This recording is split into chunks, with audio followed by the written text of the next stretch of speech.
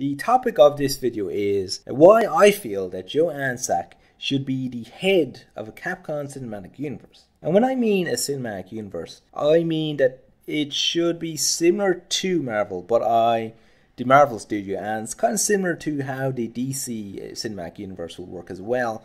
But I feel that the films should not be really connected, and I feel like certain characters shouldn't be bumping into other characters. I mean, Dante shouldn't be featured in a Resident Evil movie. But I mean that someone should be really overlooking the universe as a whole to make sure that each film is up to a high standards, and to produce films that are kind of at a regular base rather than getting the properties and waiting for years to actually put it into development. I'm talking about a Capcom Cinematic Universe in which Capcom have a lot of control over the projects, and releasing films based on Capcom's games in more of a regular basis rather than, over a course of a couple of years. I mean, maybe a Capcom film released per year. I think Joey Ansah should be the guy who should overlook this Capcom Cinematic Universe.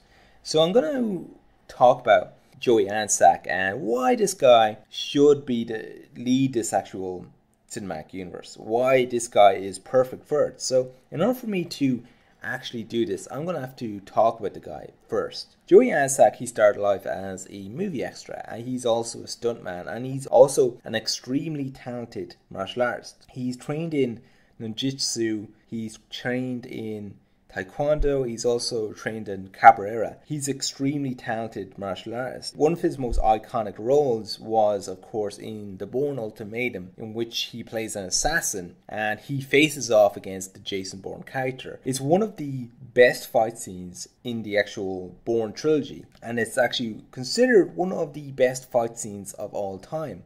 And of course, he himself played the assassin that Jason Bourne fights. He also had a smaller role in Snow White and the Huntsman. In 2010, he released a kind of a Street Fighter short film, and Street Fighter short film was called Street Fighter Legacy. The guy who played Kane in it, Christian Howard, he co-wrote the film and he also produced it. And the short film featured Kane and it featured Ryu, and both of them meet up in the forest and they both kind of duke it out. And it was really cool because a lot of the fighting moves in the games was used in the choreography of the movie, and a lot of the special moves were also used in it. Also, the costumes looked pretty faithful.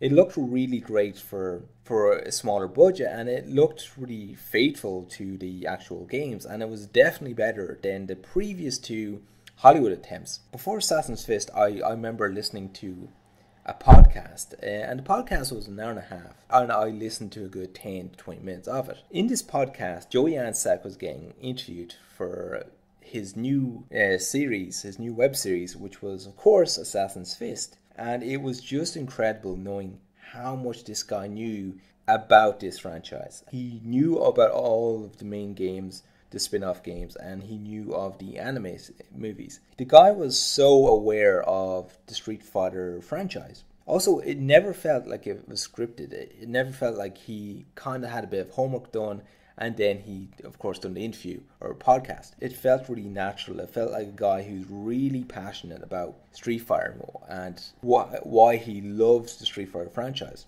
I actually followed the Street Fighter Assassin's Fist production, and it was incredible to see that they used a lot of real locations and real sets, and the costumes looked really faithful to the games. The casting was also on point. Everyone looked the part. A lot of the actors actually built themselves up to physically for the role, and they actually got into peak conditions for a lot of the fight scenes as well. In about 2014, spring 2014, the web series was finally released, and of course all 10 episodes was released, and I got a chance to watch it. I will say this just blew my mind. It was perfect. I remember the trailer really got me excited for it, but once I seen this, I was blown away by it, because it was just so on point. It just felt so faithful, so accurate.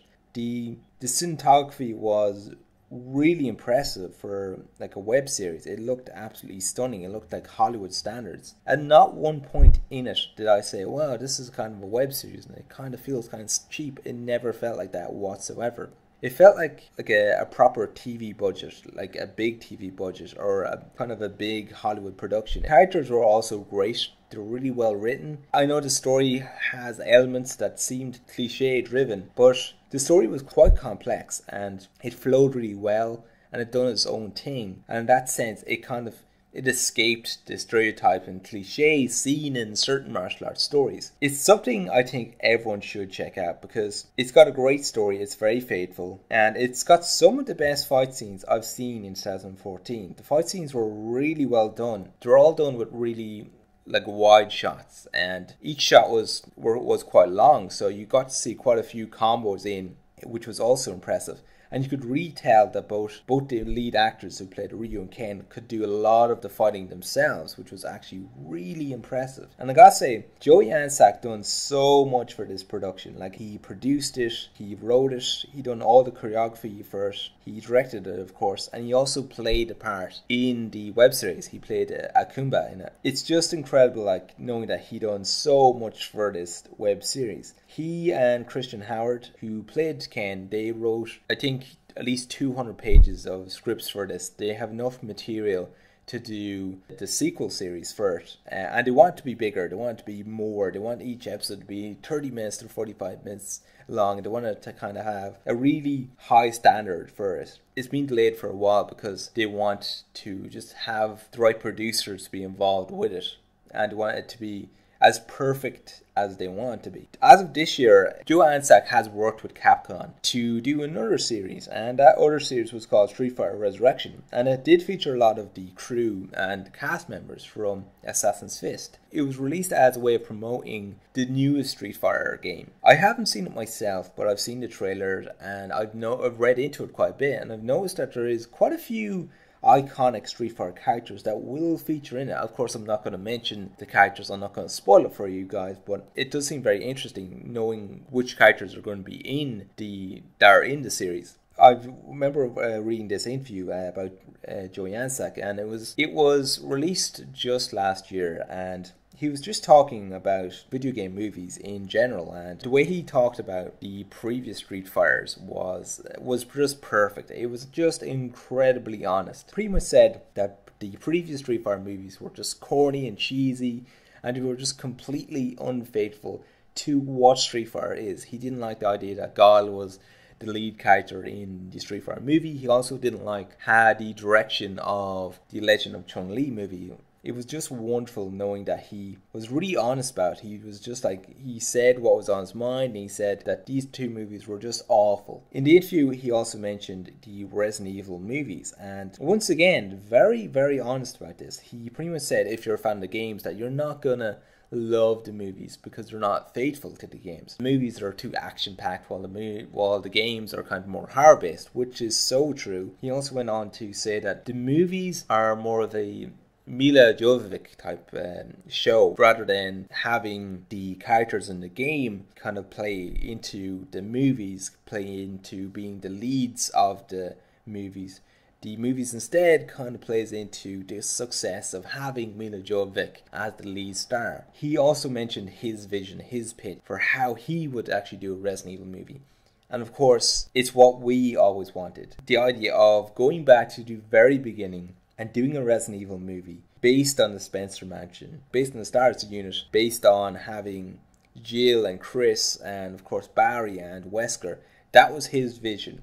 What we always wanted to see in a Resident Evil movie. He also went into details on why video game movies suck in general. He went on and talked about that there are several scriptwriters out there that love the video games and would love to be involved with a big budget movie based on a certain game, and they would have the passion and the drive to actually make a real faithful adaptation.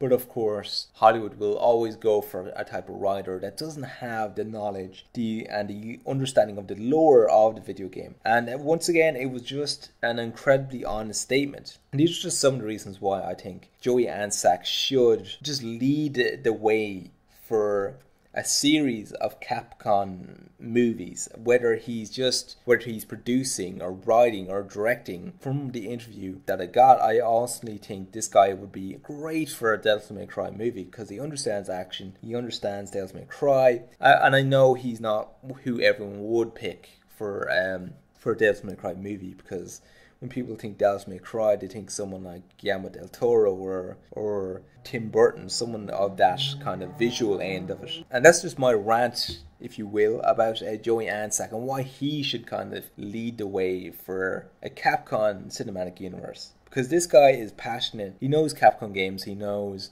video games in general. He knows what's wrong with video game movies. He knows how to direct action. He knows how to understand lore, video game lore, and that's why one of the reasons why this guy would be great for a Capcom Cinematic Universe. How do you guys feel about the idea of, say, a Capcom Cinematic Universe? Would you like it, or do you think that Capcom should just focus more on developing great games rather than branching out to do movies? I feel that they should actually make better movies, and I think Joe Ansah should definitely lead the way. And I'm just going to leave it at that. If you like this video, definitely give it a like. I'd be very grateful if you shared it, either. And subscribe to the channel if you like what you see.